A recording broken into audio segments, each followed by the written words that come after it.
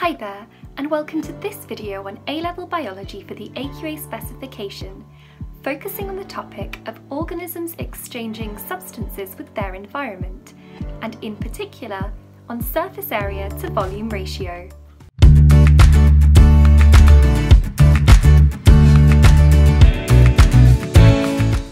I'm Manisha from StudyMind, where we help you to revise A-Level Biology with our helpful video tutorials tailored to your subject, your specification, and to you. If you're new here, please make sure to click that subscribe button.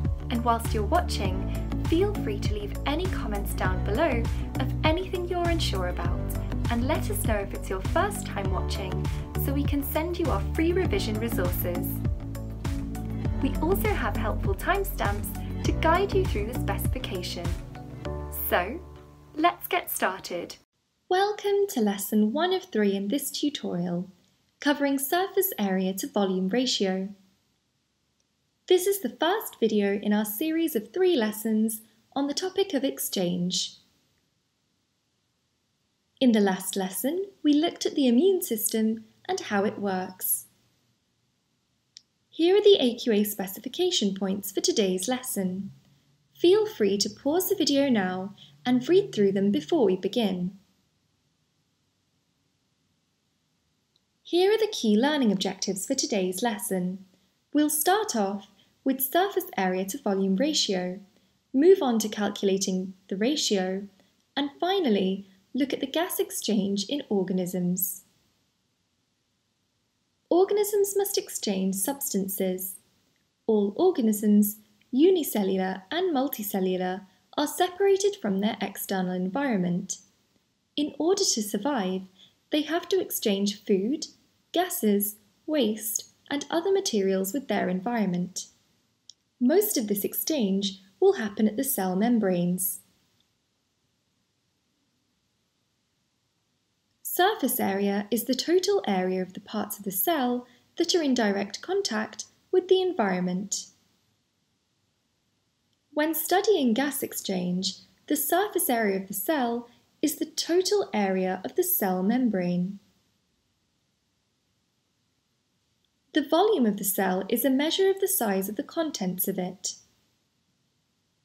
The volume of the cell can be roughly approximated by using the formula for the volume of a sphere, as shown here. The surface area to volume ratio will determine the rate of exchange. The ratio is measured by first calculating the surface area of the cell and dividing it by the volume using the following formula. Surface area to volume ratio is the surface area divided by the volume.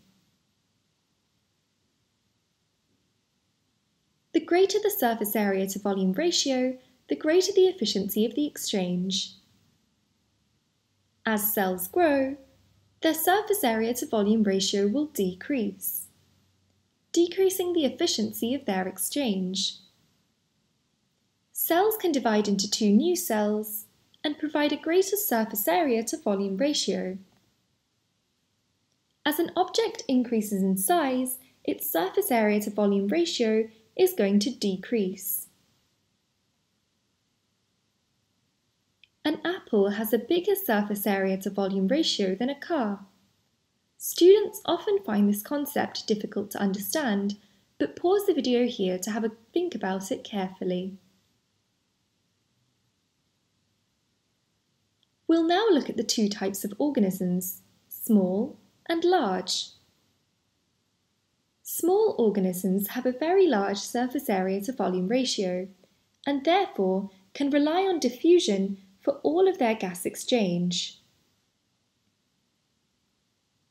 Unicellular organisms don't have to have a specialised gas exchange system because they have a high surface area to volume ratio, a small diffusion distance to the centre of the cell, and a small demand for substances such as oxygen. Multicellular organisms cannot rely on diffusion through the body surface like unicellular organisms. This is because they have a very low surface area to volume ratio. and there's a long diffusion distance to the centre of the cell. There's also a high demand for oxygen.